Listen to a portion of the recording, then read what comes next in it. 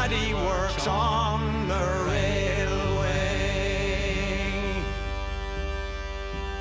In 1842 from Hartlepool I moved to Crewe, found myself a job to do, working on the railway.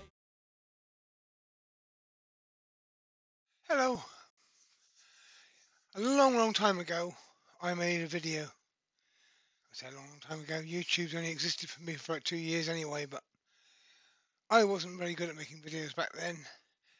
But this video was it still is one of my most popular videos. It's watched by a lot of people. And I've long time thought I should redo it. I played music over it and it was a mess. But I was learning. So anyway, today I am going to pretend to convert my Sorby ProEdge to do a 40/40 grind. I say pretend because obviously I've already done it. But the video was rubbish, so let's have a go at doing it. Just demonstrate better. Tools I used: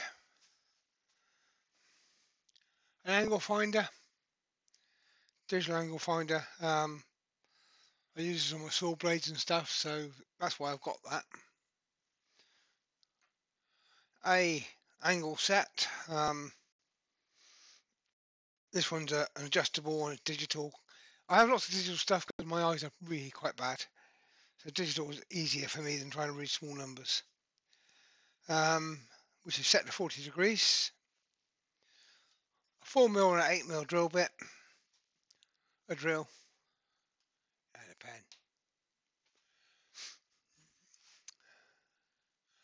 Now, if you know the ProEdge, you'll know they've got 15, 25, 35, 45, 60, 80 and 90 degrees on the outer circle, 20 and 30 on the inner circle. What's missing is the 40. So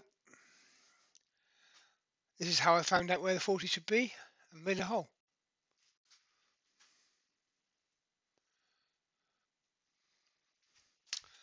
So I've set it to 45, put my angle finder on there, and I set that to 0.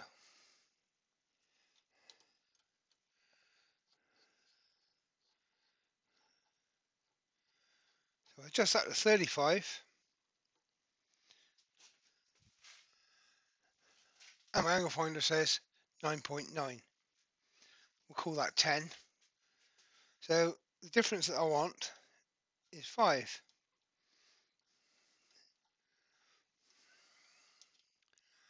So if I turn the table up till it says 5, grab my pen because I would need that if I was doing it for real.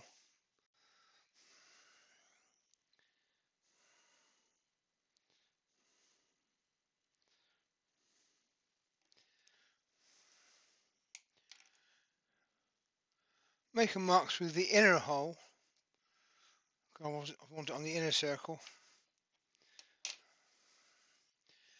And then remove my table.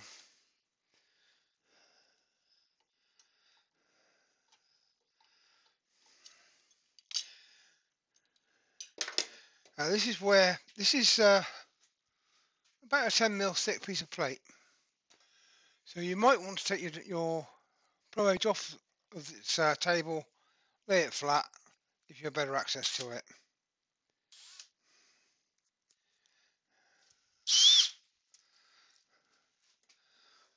Be sure you take your table off because this is threaded and you don't want to drill through that. Now I simply drill through with a 4mm, through with an 8mm, which allows this to locate in there. So now I know that I'm halfway between 35 and 45, which is good, close enough to 40 for me. I said on the inner circle, not the outer one.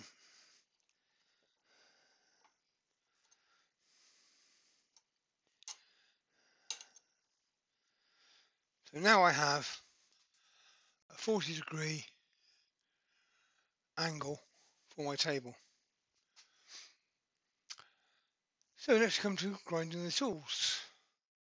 At the end of this video there's a link to a Stuart Batty demo of how to use the 4040. Also in there, he sharpened his on a wheel. And on his table, he's marked the corners. So on my table, lining this one up with the edge along here, this edge along here,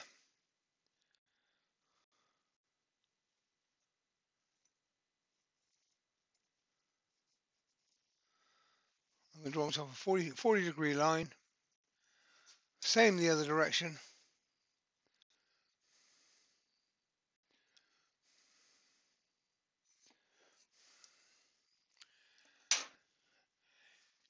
Then I'm going to colour in this bit,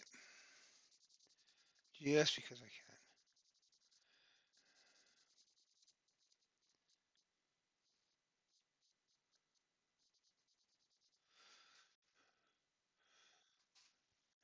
And again, I'm not doing this for real, I've already done it.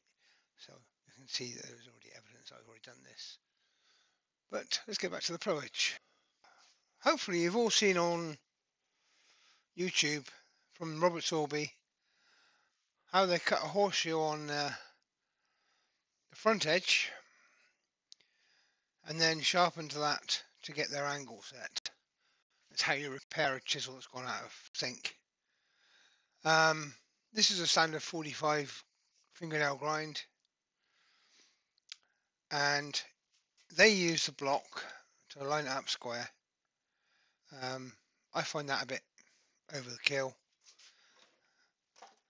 so I just draw some lines on my table so I've got something to guide me.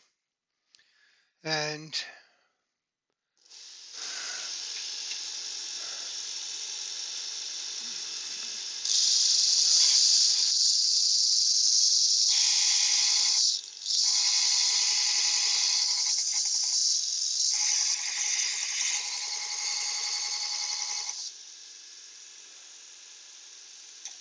nearly there. It's not far away.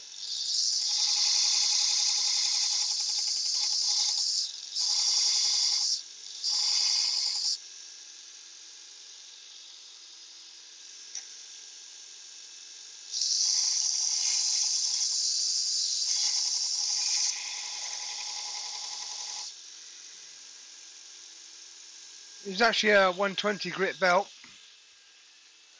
and as you can see, hopefully you can see, I've ground a wide flat on there, a horseshoe shape, and it's slightly off at the moment. Let's square that a little bit more.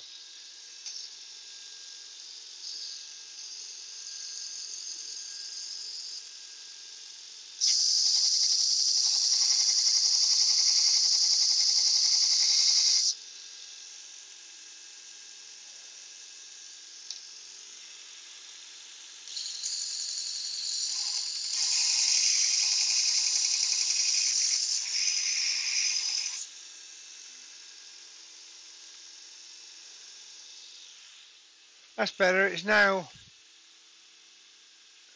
an even horseshoe shape all the way around.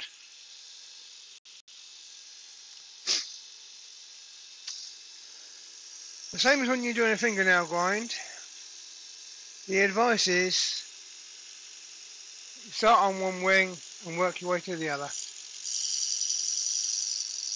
So I'm going to line it up with that 40 degree mark, and as I swing it around, I'm going to rotate it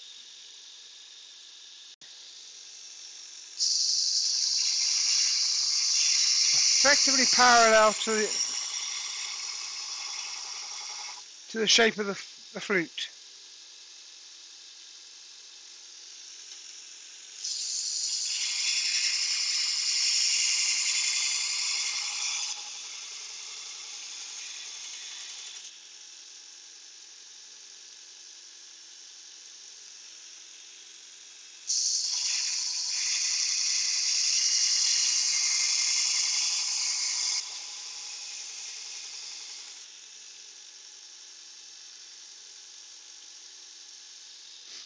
It's about halfway there at the moment, but I'm going to go to the other side because I don't want the tool to get too hot. It won't hurt the tool, but it'll hurt my fingers.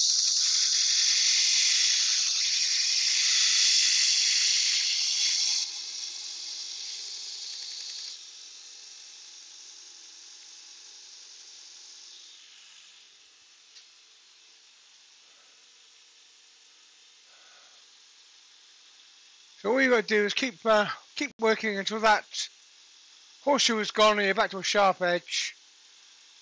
Pause every now and then. When it gets warm, don't get uncomfortable. If it gets too warm to touch comfortably, turn the machine off, come back in a minute.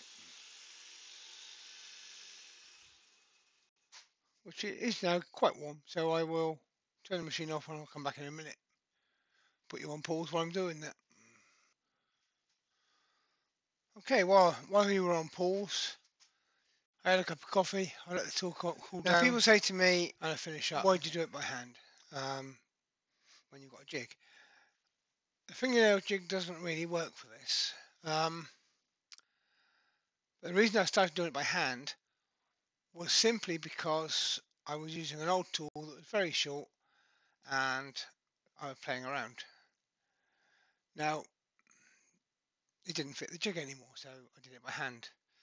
If you watch Stuart on the wheel, it's very easy. Just follow that parabolic curve as you swing it around to 90 degrees. And it's very easy to do. It's good practice as well. However, I've just been playing by putting a bit of marker pen on the bevel.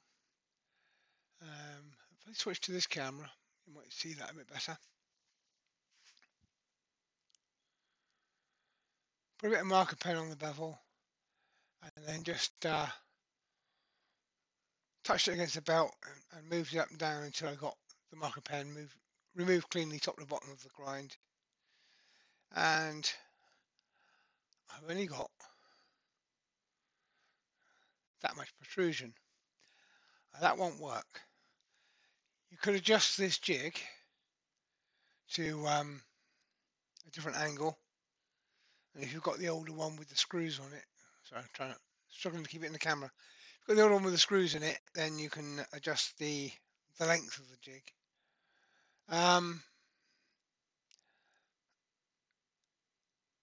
If you're going to do that, I would advise you go out and buy another jig so that you can adjust it and leave it where you've got it right. But as I said, I do it by hand because it's easy.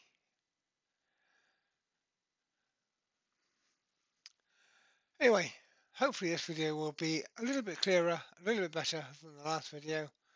I'm going to finish it off by putting a bowl on the lathe, turn a bowl with a 40-40 at high speed, and I advise you to go and watch Stuart do it properly because he does it so much better than me. Thanks for watching. Please hit a thumbs up if you're not subscribed. Love it if you subscribe to my channel. It's nice to have new subscribers. And I'll see you on the next one. Cheers for now.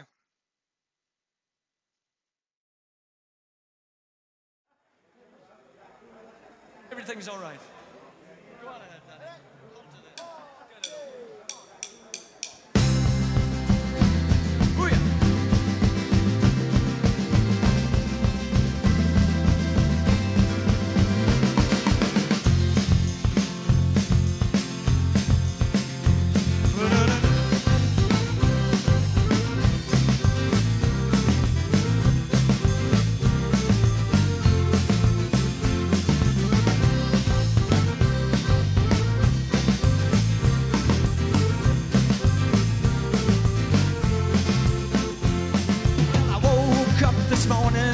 Was leaking. Damn this old house, there's always something new. Crawl downstairs, floorboards creaking like they do.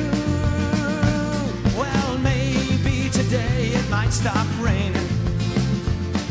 It seems it's been coming down ever since the fall.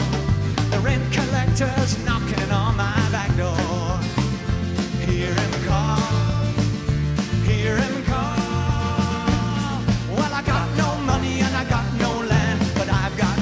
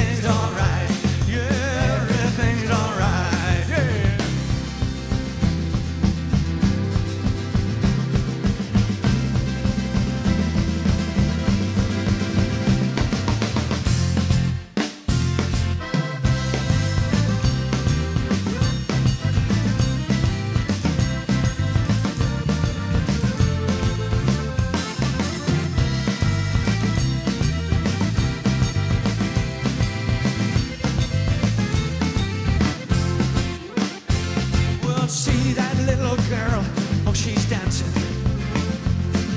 Green, green eyes and a smile to break your heart. Bless my soul, I think she's looking my way. And that's a start, that's a start. Well, I got no money and I got no land, but I've got me a little country band, and I got a guitar in my hand, and everything's alright. You know, I got no money and I got no land, but I've got me a little country band, and I've got a guitar in my hand, and everything's alright. Yeah, everything's alright.